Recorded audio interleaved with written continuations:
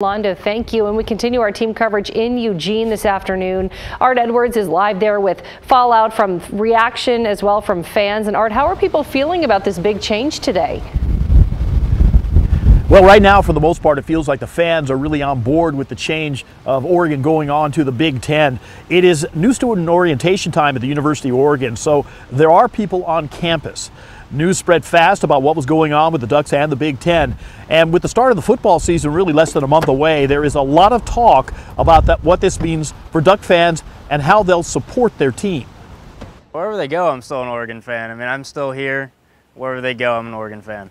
I think this is exciting, and I think that what it's going to do on a national level for exposure for these schools that are transferring from the Pac-12 is going to be a positive.